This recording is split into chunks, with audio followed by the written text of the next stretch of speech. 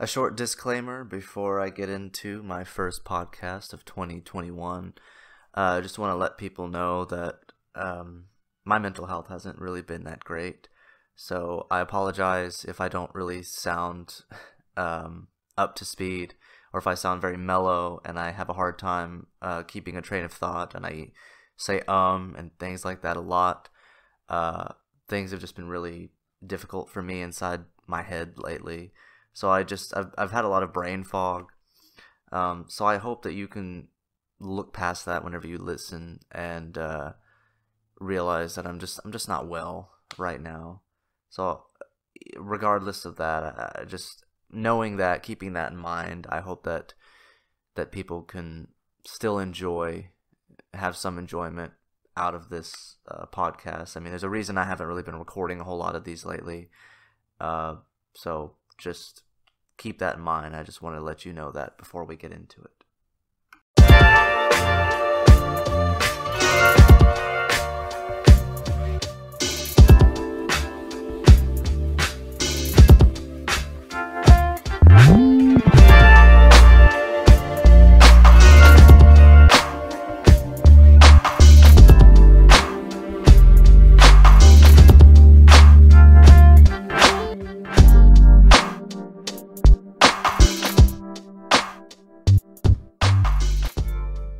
So this is the new year, and I don't feel any different. The clanking of crystals, explosions off in the distance, Ha ha ha ha. Welcome, theatrics, to a brand new year. It is 2021. I know that it is already almost through the entire first month of 2021. It certainly has been quite a while since I've recorded a new podcast, but don't fret, because I have several coming in the next few weeks, including this one right now. And basically what I'm going to be doing today is it's not really a new thing, because I've done similar things like it, but it's something that I hope to do more in the near future and of course during this year, which is called Theatric Readings. And basically what it is very simple. All it is that I'm going to be reading some excerpts or some stories that people have written. I have a friend of mine who has sent me some short stories that he wrote, and forgive me, I already kind of forgot what his pen name is. He is the person behind a publishing company and a blog called Boxhead Books. I should have done some more preparation before this, but I just simply haven't. I'm not very good at preparation. I'm sorry. Let's see, what is it? Let me check. TL Oberheu. So he is a writer. He, they, whatever their preferred pronoun is. They are a writer, and I'm going to be reading 5 short stories that they wrote today. But before I get into that, I just want to talk a little bit about the new year and 2020, because wow, what a year that was. It was such a crazy year for everybody. I remember a year ago on January 1st, 2020, the new decade, we're back in the 20s, and nobody had any clue what kind of year it was going to be. I was just visiting a friend at the time. He had a birthday, so I went down to visit him for his 30th, and I spent the end of the year, I guess, with his family. They had a little New Year's party, and then after the New Year's party, my friend drove me to Austin to get on a bus, headed back home, so that I could start a new job on January 2nd, 2020. And that was whenever, so I was on a bus, basically, when it became 2020. And the next day I started waiting tables for the first time, and I wrote about that in my blog, if you want to check that out. But then, and obviously as a dyspraxic, I struggled quite a bit at that job, which you can also read about. But after after a couple of months, right as I was getting used to working there, that's when the pandemic hit, when COVID-19 kind of became an outbreak. And I remember my friend, the same friend that I went to visit at the end of the previous year, 2019, I remember him talking about how he was worried about this virus that people were talking about. And this was before anyone was really talking about it, at least in my circles. And then all of a sudden, people started freaking out. People started basically hoarding toilet paper and all that kind of stuff. I mean, it was just pandemonium. And then it kind of died down. And here in Texas, like, people kind of got over it pretty quickly. They kind of shut down all the restaurants, so I was out of a job for a few months. And that was whenever I met my dyspraxic friends, my friends in the dyspraxic circle. And I've spoken about them a bit, mostly positive things. I know that, well, I was attending these Zoom meetings with people, and again, I apologize if I sound like I'm rambling, because I literally just kind of hit record and wanted to record this little introduction and talk a little bit about the new year before I get into these readings, which I'm looking forward to. But I met some really good people, some really supportive people. They were supportive to me, and I was supportive to them. We even had our special meetings where I would read excerpts from my book, and people would give their thoughts and opinions. And I did some live streams with people. I did a couple, not very many, but some podcast interviews.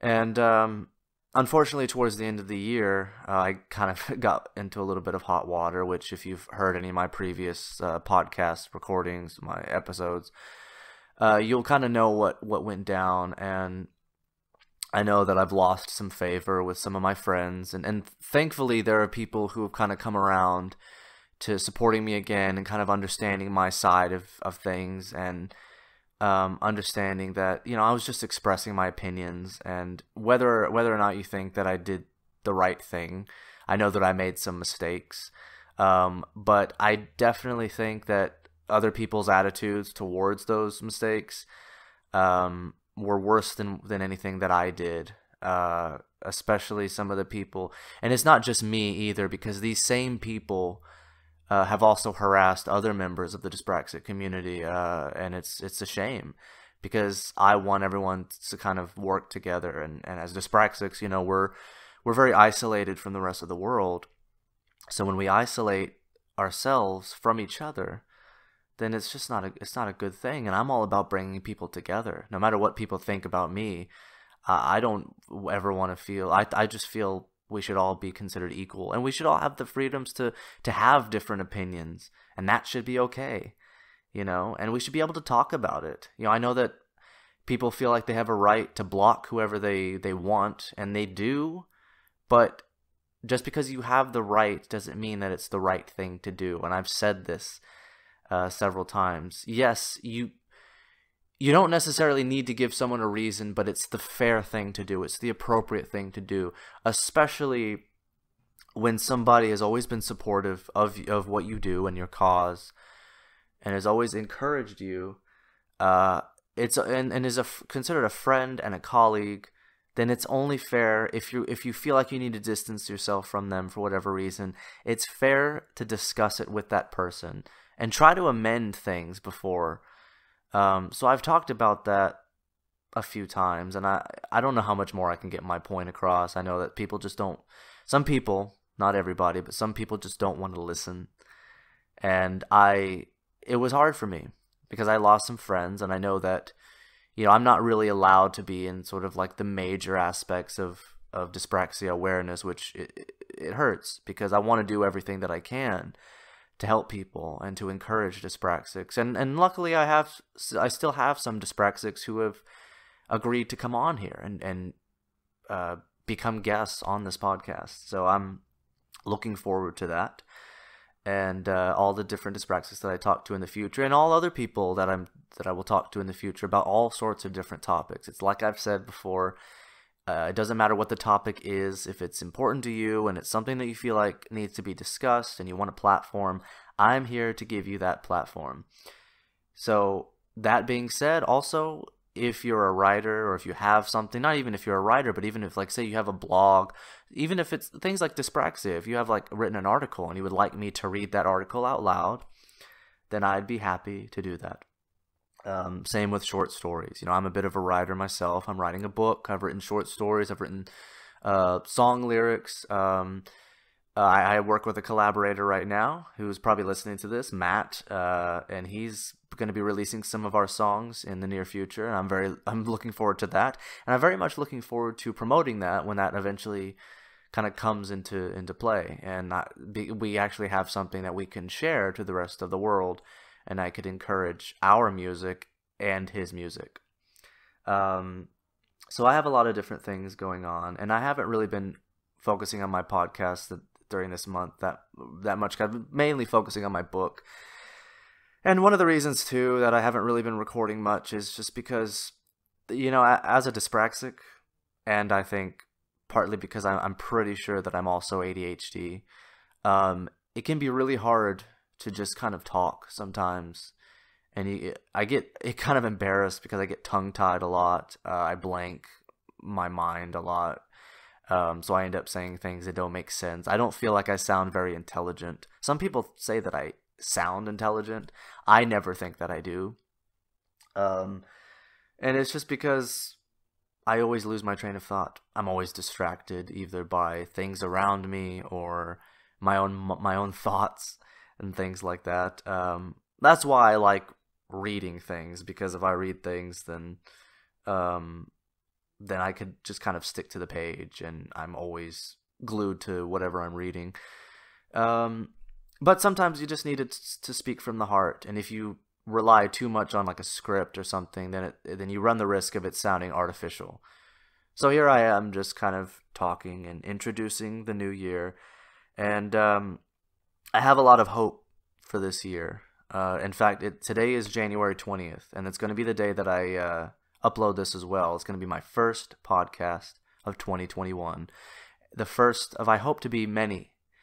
And I have a lot of hope for this new year, and I have a lot of things that I want to do with my podcast, and I don't know if I'll finish my book this year. I'm hoping, but I am taking my time on that because I want to make it sort of the best that I can make it, and I want to truly encapsulate the story that I want to tell, which is my story as a dyspraxic and just everything else. I mean, it's really hard to tell people that you're writing a book about yourself when you're not famous, because people are always like scratching their heads like, why would anyone be interested in reading that book? But I just feel like whenever people read it, they're going to understand why I wrote it and why I chose to tell that story.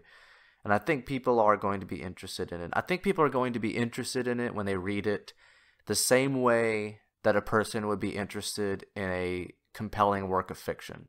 That's what I think. That's kind of what I equate it to. It doesn't really matter that it's a true story. I mean, it does kind of matter because it makes it more real and it makes it more of an impact. That's why I like reading memoirs and autobiographies and stuff. But to me, it's still interesting, as if it was a really enjoyable piece of fiction.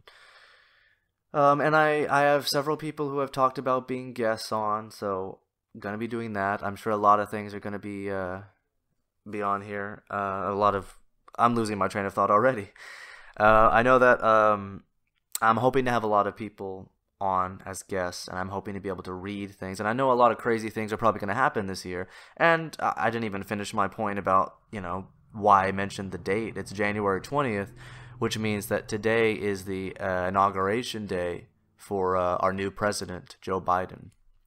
Now, I was never a supporter of Trump, and I don't want to talk too much about my political affiliations. I'm a moderate. So I don't really consider myself part of either side of the political spectrum. I have my issues with both sides. And if people want to know more about that, they're welcome to hear more about it. But so my the bar is pretty low at this point. After Donald Trump, there's really not much you can expect. Uh, you know, the the standards are not that high, but we have to kind of raise those standards because we have to hold Joe Biden accountable, and we can't just say that he's this white knight coming in to save our country, just because he's gonna be like our savior just because he's not Trump. Anybody would be better than Trump, and I have hopes for his presidency, mainly because I feel like he's going to be more competent. He's going to be more competent than Donald Trump, just based on the fact that he has way more experience. He used to be vice president. He worked as a senator for many, many years. So he's definitely qualified for the position. I just hope that he makes the right choices, and that we are progressive, but we're not progressive in the wrong ways, if that makes sense. In the sense that I hope that we don't start putting in laws that restrict people's free speech and things like that. But anyway, I think that so today is I think it's the start of a new era, and I have a lot of faith and a lot of hope in the world coming up. I think things are going to start getting better soon. And hopefully in my life personally, hopefully things, I mean, obviously not just me. I don't want to sound selfish and egotistical. But as difficult as the past few years have been for me, I hope that some good things come for me, and same with my colleagues, even people that consider me an enemy. I hope for some good things for them as well. I'm not gonna stand in my own way. I'm not going to remain living in bitterness just because of just ridiculous things that people do or say. I'm gonna try and look forward and try to be optimistic. So that's kind of what I wanted to say before I get into it. I know I rambled quite a bit, but today I'm going to be reading, and I'm sorry if I mispronounce this, but I'm going to be reading short stories from TL Oberheu, or Oberheu. I probably should have asked for a pronunciation of that. But anyway, without further ado, let me read the first short story. The first story is called Box of Ramblings Number 2.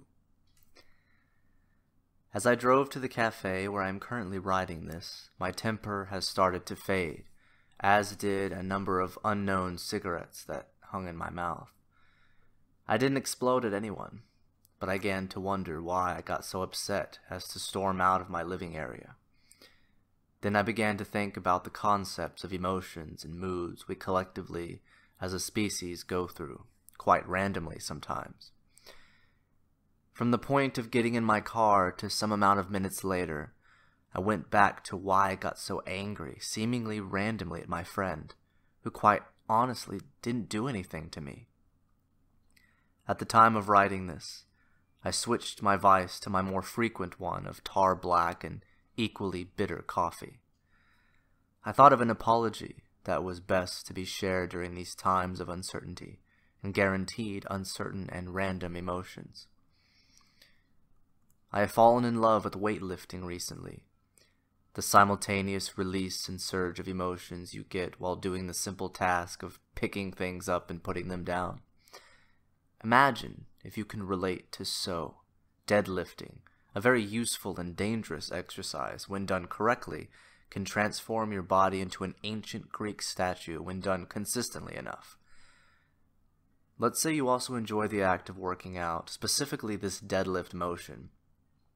You would logically start with a rather light weight, a warm-up. Let's say you're doing your warm-up forever, never ending. Granted, it's rather light. It is your standard warm-up after all.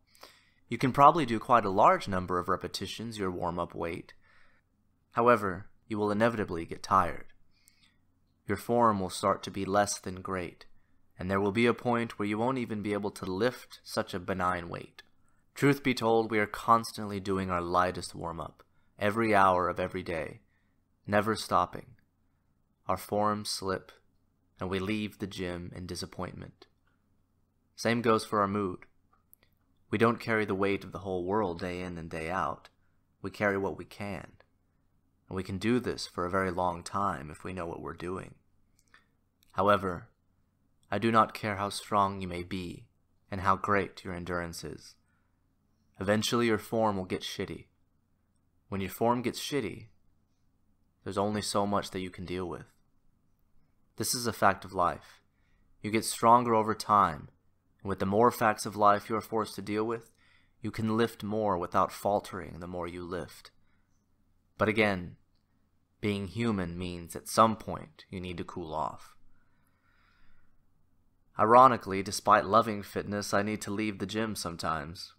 I need a cancer stick, an anxiety juice to paradoxically calm down. Of course, you may agree, or you may your own recovery set in place in your habits. You need to come to terms with your shitty form. Go deal with life for a bit, correct your form, and get lifting again. The next story is called Empire of Dirt. Lily Burns crouched from behind the car, avoiding the gaze of whatever that thing was. The 10-foot-tall monstrosity scanned the recently made ruins of Manhattan. Lily thought back to before the apocalypse occurred rather rapidly. It wasn't that long ago she was investigating the mysterious meetings of diplomats and shady-looking figures. And although she knew something big was occurring, this wasn't on her mind. The behemoth scanned the area. Its attention snapped into one direction, its weapon raised, strutting over to whatever dared move in its direction. It lowered its odd-looking rifle. It looked around, searching for a victim through the dust. Its head perked up rapidly, almost as if it was listening to an unseen communicator. Lily stared in awe at this thing. It was the first time in the matter of hours that she got a chance to actually study one of them. Large, a mixture of metal, plastic, and exposed flesh, almost human in a warped dystopian movie sort of way. Its facial features were replaced, it seemed, by sensors and advanced machinery. The most bizarre sensation was that it almost seemed familiar, like a long-lost memory of some distant relative. It let out a low grunt and lumbered back down to the street, leaving Lily to live in this horrid new paradigm of human civilization. Lily thought back to a week ago. There very much was a connection, and she would be the one to find out. 11:15 a.m., Wednesday. Lily Burns took a deep breath as she clutched her phone. Today was the day that her journalism degree might actually be worth something, and she could quit that trashy Hooters knockoff. She opened the email from the soapbox, which was a fairly large indie press with an anticipation that rivaled some Midwestern town's high school football team, behind a few points in the fourth quarter and sweating at the 10-yard line. She screamed out, with joyful tears pooling in her eyelids. 12:13 p.m., Wednesday. Lily walked into Honey Thighs with a huge smile on her face, which was unusual enough when she walked into that place, and her uniform balled up in her hands, tossing the pile of clothes, if you could really call them clothes, onto the floor in front of the manager, followed by a stuck-up middle finger, and the two best words you could say in this scenario. Lily strutted out that fine establishment with a sense of pride. She would never have to don a pair of booty shorts again, unless she wanted to, but that's besides the point. The point was that she didn't have to deal with the typical bullshit a late-20s woman had to deal with while working at a place actually named Honey Thighs. 3:47, Wednesday. Lily poured herself a glass of $4 wine and sat comfortably in her tiny studio apartment. Tomorrow was the day her life began again. 9:33 p.m., Saturday. Lily was fairly astonished that not too long ago she was serving chicken wings to horny boomers, and now? Now she was hiding in a car with tinted windows while spying on some unknown CIA-looking suits. The taller man handed a folder over to the shorter man. Then they walked in separate directions without saying a word. It was one of the most bizarre things Lily had ever seen. This shit doesn't actually happen. This shit is B-movie tier drama. She took her photos. Holy shit, Dave. Holy shit. Dave drove through the city streets. He was in significantly less disbelief than Lily was, as he was following this story before Lily's resume came across the soapbox management. What do you think that was? Said Dave with an almost knowingly tone. I know this is some deep government thing. Why is that? Because why couldn't they just send an email? Or even a text message? This is deep enough to where they want to mitigate the threat of some Russian kid hacking into them. Dave smiled. Not bad, kid. Dave was actually a very genuine and sweet man. That Saturday night, Lily began to develop the start of what would have been feelings. Would have been. Would have been if it wasn't for the high-velocity droplet of furrow fluid launched from an alien invader's cannon that made Dave's face a vacant hole. But that was this upcoming Wednesday, and Lily had no idea. All she knew was that she was on to a very big and very interesting story. Oh, how true that would end up being. Now, I guess that was the first part to a series, so it'll be interesting to see where it goes from there. But anyway, the next story is called The Ballad of Mr. Nobody. While you laid in the mud and puffed out your last few breaths, you wondered where it went wrong. Was it genetics that caused you to be such a loser? Was it your parents? Was it their genetics or upbringing? Where did it begin? You know where it ended. Right now, in the middle of a forest, in the center of a puddle that was a mix of blood and shit, you began to weep for a life that wasn't even worth weeping for. You know there was a rapidly approaching point where you wouldn't exist anymore. I knew that was semi-accurate while I watched from behind the nearby stitch point in the veil. I mean, there is never a point where you don't exist anymore. But there is a hell. Multiple, actually. A real funny truth is that there's actually only hells. There is no nice afterlife, you idiot. None of you actually deserve that, and deep down you knew that to a twisted extent.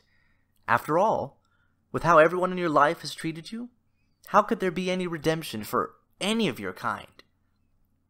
Like I was saying, I was watching you from the veil, and to be quite honest, I was planning on just eating your soul.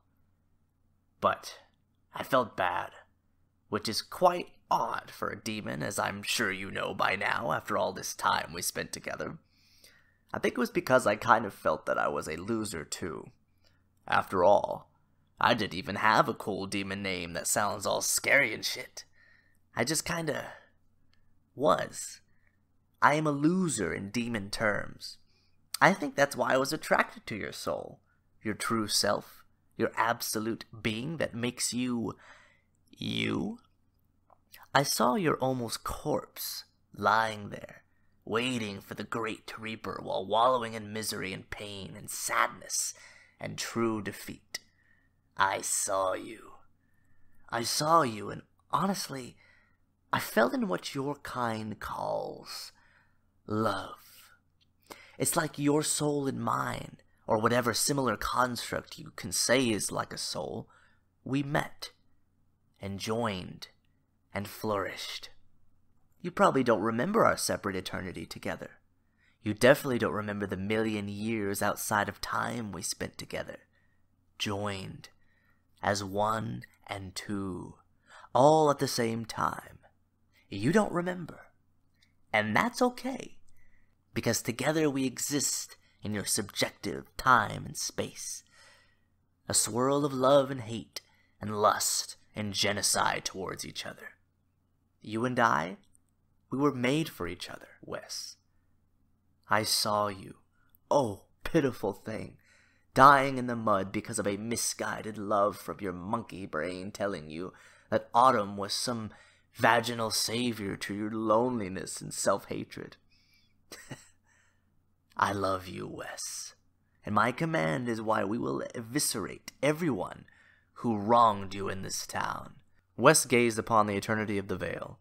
He saw pure hatred and pure love, and pure hatred and murder and lust and hatred and companionship and hatred and demonic bonding of everlasting time, boiled down to eternity into microseconds that lasted both forever and never.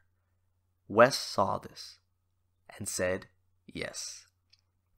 And then, that nameless demon and Wes Shepherd, two losers in their own realms, become the embodiment of that awful and wonderful mixture of hatred and something to prove. Two nobodies. They became Mr. Nobody. And Mr. Nobody wanted nothing but blood and sorrow. The two beings coincided in space and time. Two hells combined. They arose, dusted themselves off, straightened out their fine black suit, and walked toward the town. That one was fun. I enjoyed doing a little character voice. I didn't really proofread that beforehand. I kind of forgot that it was about a demon. So I probably would have done a little bit of a different voice had I known that, but hopefully it worked anyway. On to the next one. The next story is called The Seven Symphonies of Silence, and it says it is from the Shadow Dies Loudly But No One Hears It Cries story collection. Short story collection, anyway. Forgive me. Dyspraxic brain. Here we go. Leonard Stoyov wrote his only play when he was just 21 years old. The Seven Symphonies of Silence has had a unique effect on American theater since its conception in 1923. I'm sure you are all aware of the horrendous aftermath of the only viewing of the infamous production. However, there is more to the tortured man than meets the tortured eye. Daisy continued her speech about Stoyov. The man she admired most was almost as mysterious as his own play, which gained the status of urban legend among the 21st century college theater community. For one, some people think it didn't even exist. It's hard to prove there is a play where everyone who has seen it either died or went into such a deep catatonic state that they might as well be dead. There are multiple theories to why such a thing happened. Everything from the play was just too intense for the people of the past, to the play actually being a secret satanic ritual. If there was anything ever written or said about that strange event, Daisy McIntyre knew about it. The college sophomore was obsessed with Stoyov and his only claim to fame. The strange young woman who changed her hair color once a month gained a reputation on camp for being the life of the party. Little did Daisy know, her peers were more so laughing at her than less with her. To Daisy, she brought a smile to everybody's face, especially Billy Palin, who genuinely did fall for her almost instantly. The one person she did not like was Courtney Burgeon, because Courtney didn't hide the fact that she couldn't stand Daisy, overly vocal about her disdain towards this manic pixie dream girl. Courtney really just couldn't comprehend how Daisy, with her pale as snow skin and enough eyeliner to paint a house black, could be a sexual threat compared to herself, with her blonde hair, eternal summer tan, and hourglass figure. Perhaps the worst part about Daisy was that she would get her way in the group project toward the end of the semester. Courtney would have to endure researching the ridiculous urban legend for a large percent of her grade. Lo and behold, after Daisy's speech, the professor reminded the class of the importance of the group project. Groups were chosen randomly in the beginning of the year by the professor so nobody would feel left out. Courtney was forced to deal with the asinine Daisy and the beta male Billy. The group met in the library after class to discuss the workload. You guys know the theater where Stoyov showed his play has never been explored? Every ghost-type show on TV refuses to film it. We should be the ones to do it. That's retarded. That's a fantastic idea, Daisy. I don't even believe in ghosts, but seriously, that's a really stupid idea. Thanks, Billy. It's really not that far from here either. What does that have to do with acting or production? You just want to go because it interests you, and Billy only wants to go because he thinks if he agrees with you, you'll finally blow him. I can drive us there. This is going to be such a cool project. Do either of you even hear me? Friday around 7 work? For God's sakes, I should have majored in accounting or something. The trio arrived in Billy's junker car that looked more haunted than the theater. The autumn air was colder near the theater. The night was darker. There was an aura of dread that everyone felt, but no one could really describe. Each one knew they didn't belong there. The theater didn't belong here. The entire area was wrong in some way unknown to the modern people. In Courtney's mind laid a very primitive feeling, not unlike when a child is afraid of the dark. In Billy's mind, there was a very loud and very persistent voice begging him to turn around, never come back, and never remember laying eyes on this place. In Daisy's mind was a beckoning, an alluring call that was all at once terrifying, familiar, sensual, and forbidden. She wanted to run into the theater and embrace the soul of the place, much like how a lover embraces her soldier who has returned from a horrible tragedy. Maybe she wanted to fix the place. Maybe she wanted to fix herself. Or maybe she wanted both to remain broken.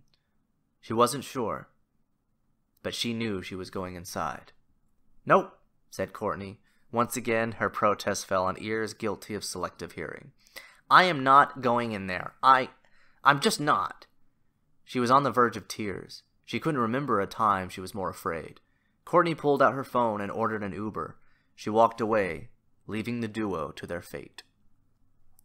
Billy and Daisy stood outside, unaware that Courtney's ride had picked her up 5 minutes ago. Frozen, almost as if they were waiting for the show to start. They would enter when they were allowed to enter. Their sense of time was lost. Perhaps they were standing outside in awe for only a few minutes. Perhaps the tragedy of the area warped the fabric of time. No one would ever know. Daisy broke the spell first and entered the building, with Billy catching up the rear. The theater was beautiful. The real tragedy was that this building closed after one performance. Despite being built in the 1920s, there was the sense that this could have been built at any time. What we would call modern art covered the walls. To the average citizen nearly 100 years ago, it must have been incomprehensible.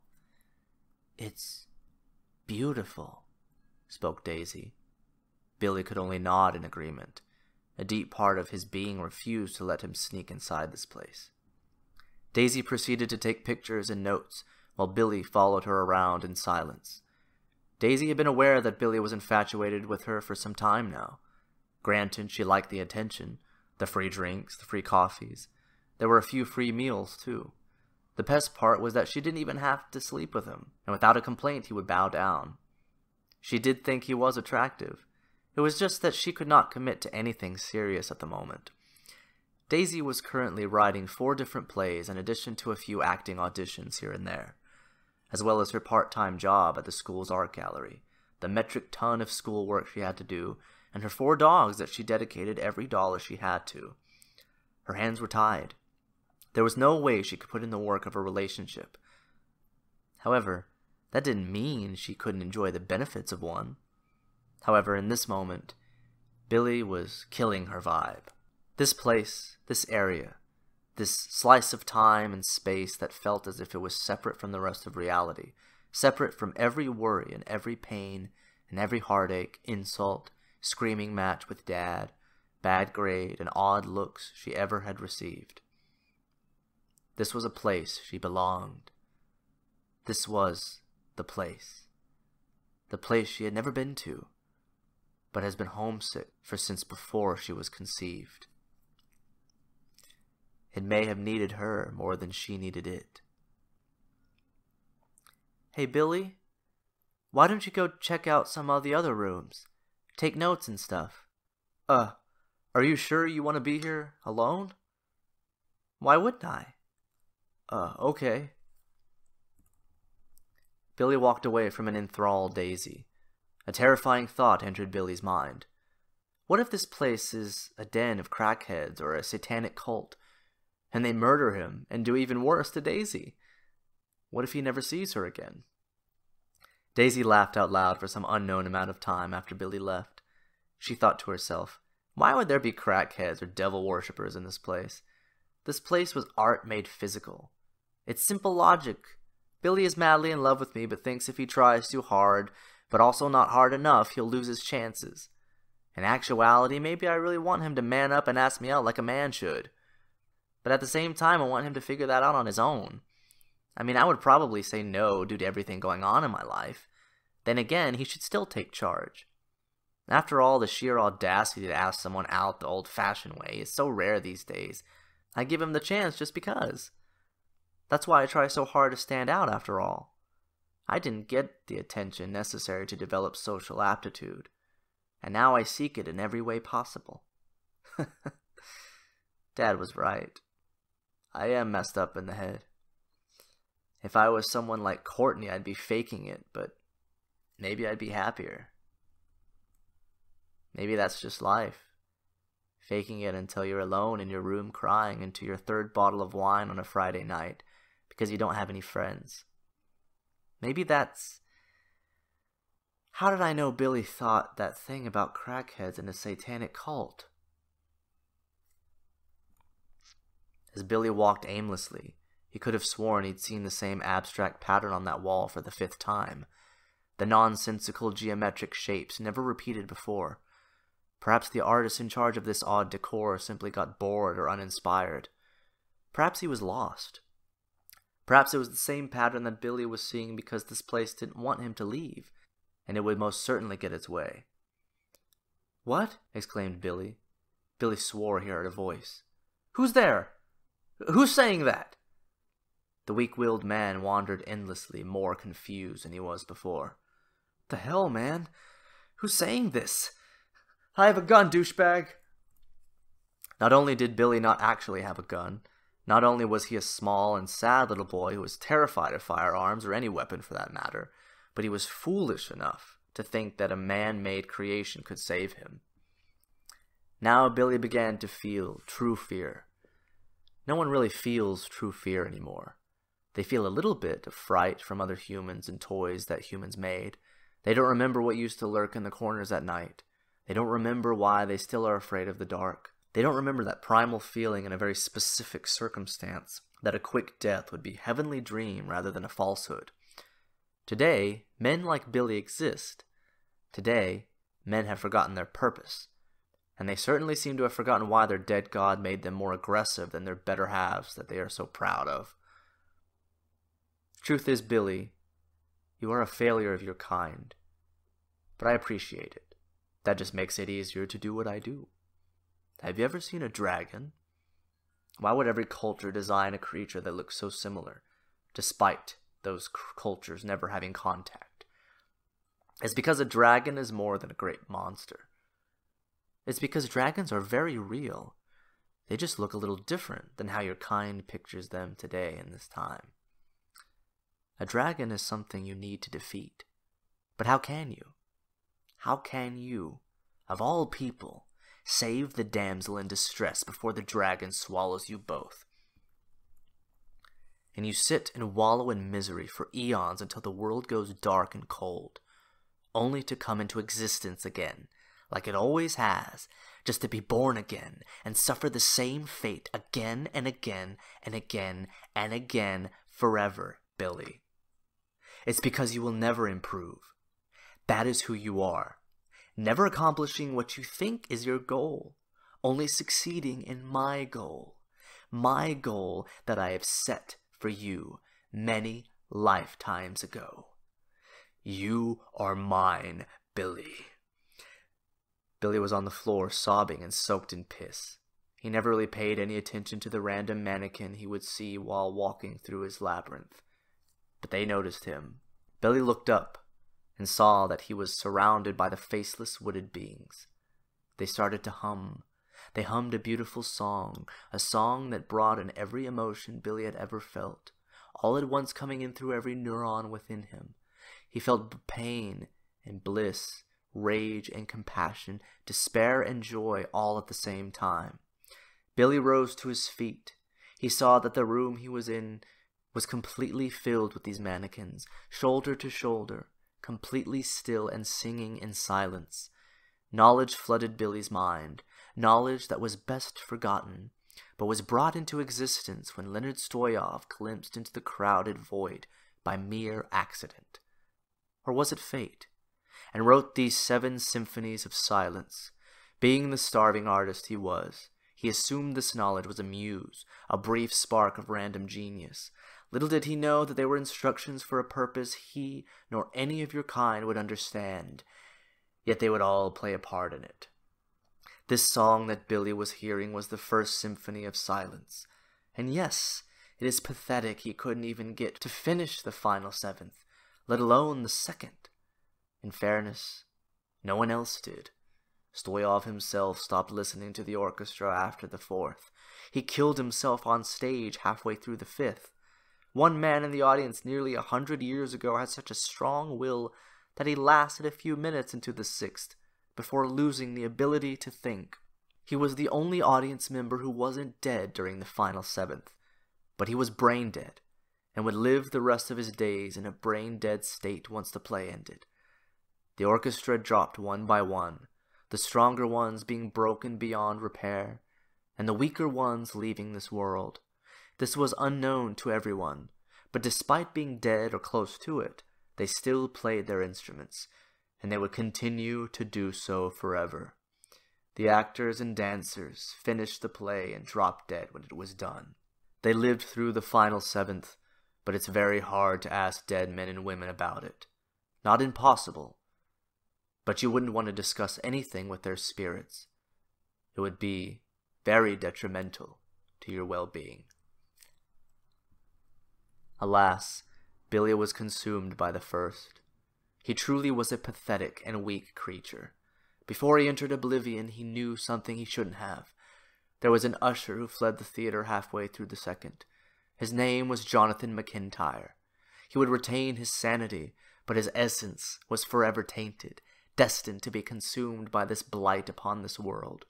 His cancer consumed him in his old age, but his great-granddaughter would be consumed by this theater. Daisy McIntyre heard the humming mannequins. The place allowed her to walk through it without issue. There would be no trouble given to royalty. He appeared before them. They turned toward her. They parted to reveal a broken Billy at the center. Daisy ran toward him. She understood halfway through the first symphony. Then the mannequins began to sing the second, then the third, then the fourth, then the fifth, then the sixth, and once they began the final seventh, Daisy reached a pinnacle, a dreadful enlightenment where she knew and saw all. She knew her life and every deviation it could have taken. She was doomed from the start. Even if Courtney got her way and they did literally anything else, even if her great-grandfather took that night off from being an usher, even if Stoyov never wrote this cursed thing, Daisy would have ended up the same, alone and miserable. This was due to forces beyond her control. She was destined to be born in the area she was in, but she wasn't always destined to be where she was now. She was because her ancestors made poor choices, and they cursed her far beyond her time. Their bloodlines were tainted because of those choices, and now she had to suffer. She had a choice. The final seventh would never end because it was the insanity of life. She was the only one who could retain her consciousness.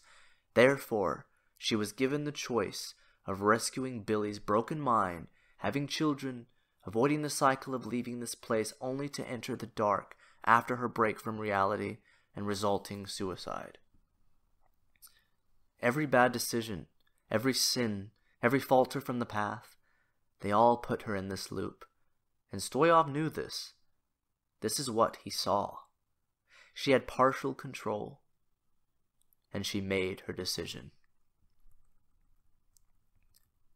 Daisy sat in the handcrafted leather seat. Her lover, William, sat next to her. There were tears in his eyes, but he could not protest. He was with her, and that meant he was happy, even if he wasn't. The gentleman known as Leonard Stoyov walked onto the stage. Ladies and gentlemen, I present to you the 7 Symphonies of Silence.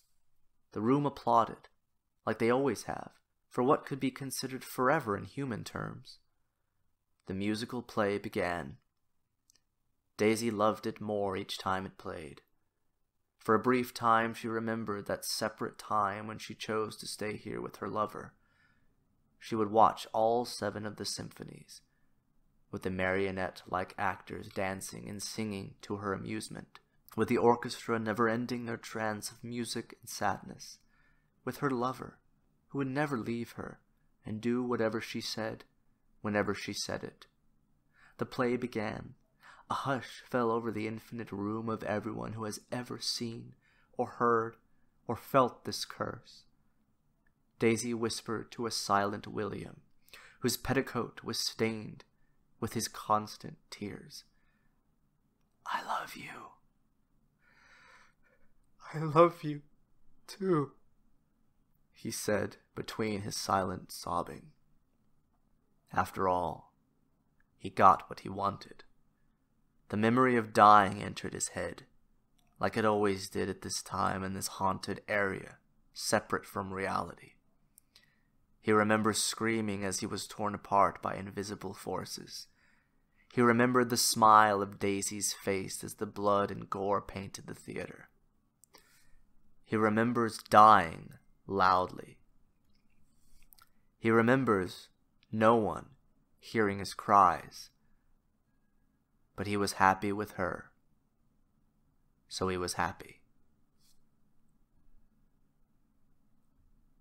Wow, so honestly, that was the first time I ever read that story, and I got into it. That was a suspenseful story. It was like psychologically thrilling. I mean, it's so funny that I would be like reacting to it while also kind of reading it and getting into the character of it all at the same time. It's interesting. I really enjoyed that story. That was definitely my favorite of the ones that I've read so far. So, fantastic job. That was a very interesting story, and I loved how it ended.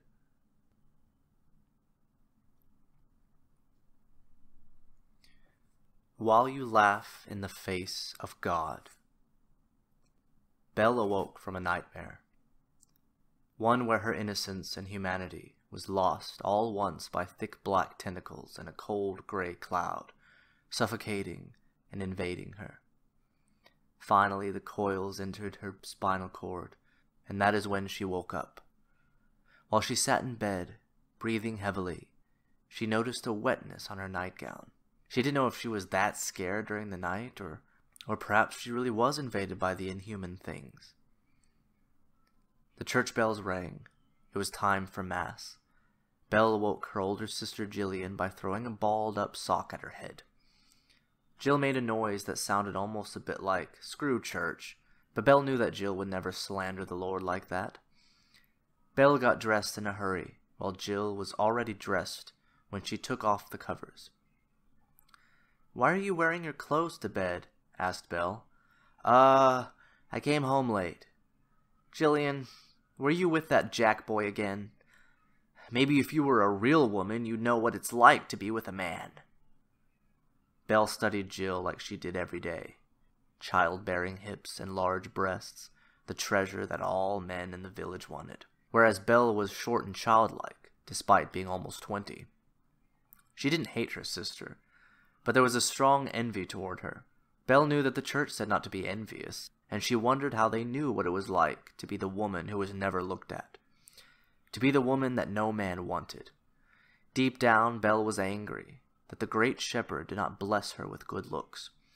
If she did have kids, they would be weak like her. Her sons would never be hunters or builders. Her daughters would not be attractive enough to get a man with natural success. And when she was old and gray, she would die alone, unable to be helped by her children. The village might even send her to the woods to die. It was either death or be damned eternally if the witches got to her. "If I am truly blessed," Belle thought, "then I will die in my sleep while my God laughs at me." The two sisters went to the temple in the center of town. Jill went to sit next to Jack, the strong son of a woodsman who had been very kind to Jill ever since she developed. Belle, looking for a place to sit, sat next to a blind old man who didn't seem to notice her. The sermon began. "It is the 14th day of the harvest season, and our Lord has blessed us with wondrous crops this year," said the high priest as the crowd began to cheer. "The great shepherd has blessed us with food, clean water, and air, and beautiful child-bearing women. We will return the favor, but first, today's lesson." The crowd grew silent. Everyone in the room was ecstatic to hear what knowledge the high priest had for them. In the Dark Age, men and women held power beyond even our Lord's understanding. They were demonic, evil creatures. The false Adam and Eves were given seats at the grand feasts, and even man and demon joined in an unholy matrimony. The false ones and their enlightened slaves ruled the outskirts of our peaceful and God-fearing village. I look around the room and can recognize all of you. We have been a strong community, blessed and pure. We will be the ones in the kingdom of heaven, because we were blessed with death, forgetfulness, and the brain fog. Does anyone here know why we live in this sanctuary? It is because our ancestors knew what was right. No one here knows why they were right, but we accept it as truth, because that is the way of the Great Shepherd. Men are not supposed to know everything. From the first men to the last, we will be humble in our death. The crowd erupted with applause. The blind old man wasn't clapping, and he leaned into Belle's ear and whispered, "One day we will both laugh in the face of God." Then he got up and walked out of the temple. Later on, Belle wondered what that old man meant. Did he know she was angry at the Creator? Was he a witch? Or worse, was he a false one, infiltrating the village? No, that's silly. The false ones probably don't even exist, Belle thought. She continued to sew a hole in the dress and not think about such nonsense. Jill had been missing for several hours now. Belle was told by her uncle when Jill didn't come back from the well. "She's probably off with Jack." "What do you mean off with Jack?" Belle froze up. She didn't mean to give away her sister's secret like that. She stammered and stuttered and tried to fabricate a lie to cover up what she meant, but her uncle wasn't listening. He was already taking the pitchfork off the shelf, ready to hunt down this Jack and protect his niece's soul.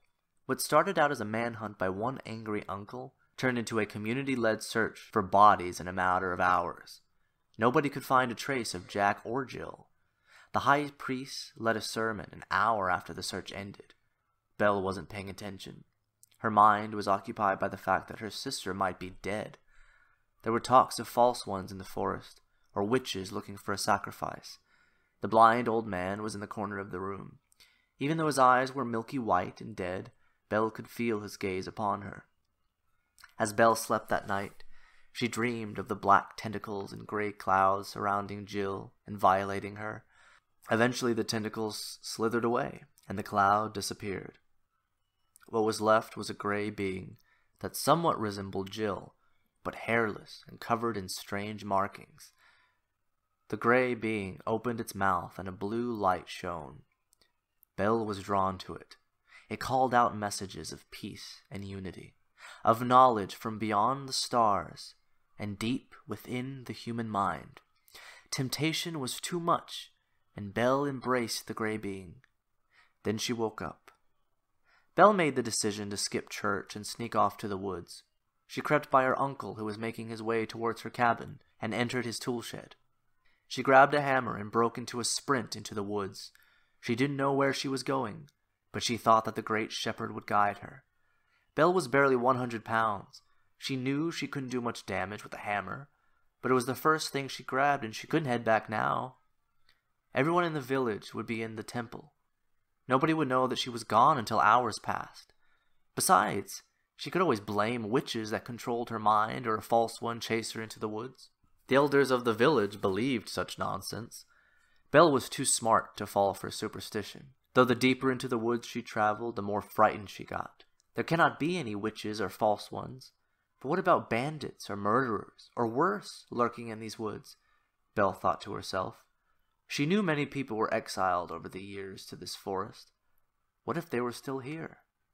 A twig snapped, and Belle dropped her hammer. A cackle rippled through the woods, and Belle took off running. Her sense of direction was lost. All that mattered was to move away from whatever laughed at her. She saw a clearing in the trees, a small patch of grass where she could hide. Suddenly the grass burst into flames. She turned around to see an old woman draped in rags standing in the distance.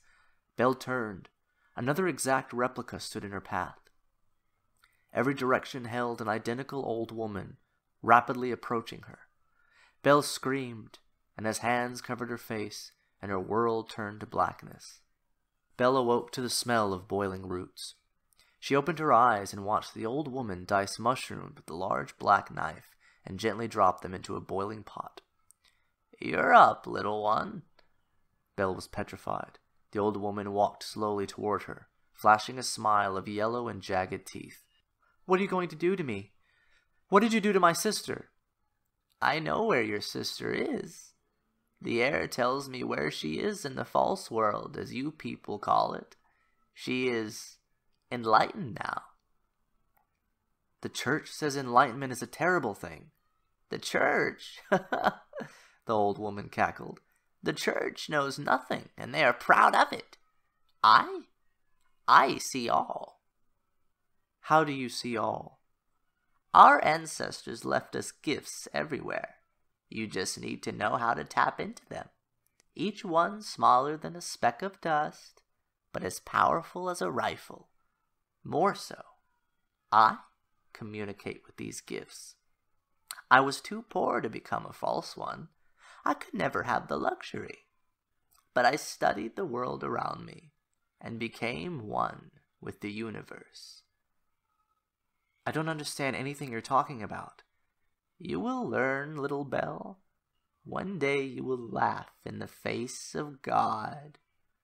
How do you know my name?" The old woman cackled again, but this one turned into a rough cough. "I told you, dearie. I know everything. Head to the mountain. All your questions will be answered there. But first, you are weak. Drink this, and you will be strong." The old woman handed her a bowl of steaming blue liquid. Belle sniffed it. It had no smell. She drank it with hesitation, knowing it was the only way out of this old woman's hovel. "All finished?" the old woman said with a smile. Belle couldn't answer, for everything went dark and she could no longer see the old woman. Belle stood up in the darkness, and the floor formed where she walked. She was afraid she would misstep and plunge into infinite darkness. A door appeared. She opened it, and entered a field of blue grass and glass trees. She wandered the landscape, when off in the distance she saw two children, both wearing masks, off in the distance. She ran over to them. She kept running, never getting closer. The children kept their distance no matter how fast or far she ran. Eventually she stopped, gasping for breath. The children approached her. It only took them a few steps. She looked at them. She couldn't tell their gender. One was wearing a mask that looked sad. The other wore one that looked happy. "Who are you two?" "We are strife in paradise. One does not exist without the other," they said in unison. What are you?" "We are the new gods built eons ago and put in charge of you mortals. Your old gods died, never existed, or abandoned you. We cannot come to a solid conclusion." "Where is my sister?" "Safe, for now." "How do I get to her?" "You don't." "I don't understand. Where am I?" "You are in the place of the enlightened. Your kind calls us the false ones. Your kind builds, then tries to destroy. You are a paradox of nature." "How do I leave?" "Not many of your kind want to leave, but we suppose it makes sense. After all, you are but a child, new to this universe and your own. You know nothing. At the moment you are nothing, until you can prove yourself." "How do I prove myself?" Embrace us, then you will know." Belle walked up to them cautiously, and suddenly strife and paradise expanded outward, black tentacles and gray clouds emitting from their bodies. Belle was terrified. She couldn't move as the cloud entered her nose and throat, and the tentacles burrowed into her flesh. She did not feel pain or discomfort, just fear. Fear of the unknown. She could faintly hear the words, "She's waking up! Plug her back in!" It sounded too clear to be a coincidence. Suddenly she was back in the dark world. Nothingness. She tried to look at her own hands, but couldn't find them. There was just nothing. "Hello?" she called out, and then big white letters appeared in front of her and spelled out, "Hello. "Is anybody out there?" Is anybody out there?" What is happening? What is happening? Great Shepherd, please help me. Suddenly a field appeared out of nowhere, this one different from the previous one. It was bright green grass, dark gray clouds covered the sky, and a young man wearing a cloak and carrying a cane stood next to Belle. You called me? Are you? Yes, I am the Great Shepherd. You know you have done some naughty things, Belle. I know. I shouldn't have been jealous of Jill. I shouldn't have skipped church and wandered off. I'm sorry. I am so sorry. Please just give me my sister back and bring me home. I want to bring you home, but I don't think I can. It's not up to me. You're a god. We worship you. How can you not do anything to help me? I am a construct of your mind, Belle. I exist only because you exist. I don't understand any of you. What is going on? All we be forgiven one day. Soon you will laugh in the face of God. Just then everything disappeared again, and Belle awoke in her bed. She got up and walked over to her sister's bed. It was empty. She knew what needed to be done, but she had to make sure. Belle journeyed to the well where Jack and Jill were last sent. She peered inside. There were their bodies, their skulls caved in from several hammer blows. Belle went down to the temple and told the community what she did. There was a trial. Some claimed that Belle was driven mad by her sister and killed her and her lover out of jealousy. Some claimed that Belle went mad when some pervert killed Jack and Jill, her being the only witness, and thinking she killed them. That a girl that small and weak could never do that much damage. At the end of the day, Belle was found guilty and sentenced to burn at the stake. Belle stood on the pile of twigs and branches. The high priest held the torch and said a quick sermon. Belle wasn't listening. She just couldn't wait to die. The high priest dropped the torch and set the pile ablaze. Belle's dress caught fire, the fabric melting to her skin. It was excruciating pain, and some villagers turned away to block out her screams. Eventually Belle's nerve endings fried, and she couldn't even feel the pain anymore. And then she died. Then she awoke. The glass tube opened and the face mask came off. She fell to the floor and gasped for breath. 2 orderlies rushed into the room, nightsticks ready. Attempt 647 has been a failure, albeit with partial success. She was finally admitted some guilt, said one of the orderlies. Belle's head spun and she vomited out of fear and confusion. Belle, I'm sure you would like an explanation. However, I've given you the same story so many times. I don't know if you will ever fully be rehabilitated. Belle just stared at him. The memories flooded back. Belle growing up ugly and in the shadow of her sister. Belle's resentment and hatred for Jill growing stronger each year. Belle habitually escaping reality with alcohol. Belle murdering her own sister. I preferred it when we could just kill criminals. It was more humane than this hippie bullshit. Come on, let's plug her back in.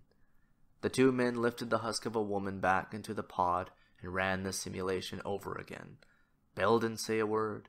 She knew this is where she belonged. Her memories started to disappear. She tried to scream, but no sound came out. She awoke from a nightmare.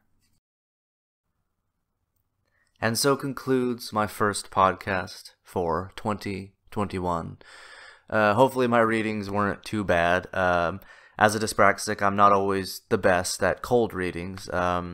As an experienced actor, I'm not professional, but I've had a lot of experience with acting. I'm definitely a lot better when I've practiced the material. But hopefully I did a good enough job with doing it cold. Next time I will probably practice the stuff that I'm reading a little bit more. I don't know what it is with me today. I cannot seem to think straight or talk straight. And that's one reason why I haven't been doing this podcast in a while, because it's just been really hard for me to keep a train of thought so that I can actually speak eloquently enough for a podcast. I mean, people who do podcasts, you would think that they should be well spoken, but I certainly am not that, at least not these days. Try not to create dead air. But hopefully you've enjoyed listening to this nonetheless. And if you enjoyed hearing me read these stories out loud, I really enjoy doing stuff like this. So if you are a writer yourself, then please feel free to send me your short stories in no matter whatever way you'd like to reach me, through Facebook. You can find me on the Theatric Dyspraxic. Also, if you want to check out some more content from TL Oberheu, I'm just going to pronounce it that way. I apologize if I'm pronouncing it wrong. But you can check out some more of his work and the stuff that he's published with his publishing company, or whatever you want to call it, boxheadbooks.com. And you could also check out his vocal.media account, which that will be in the description.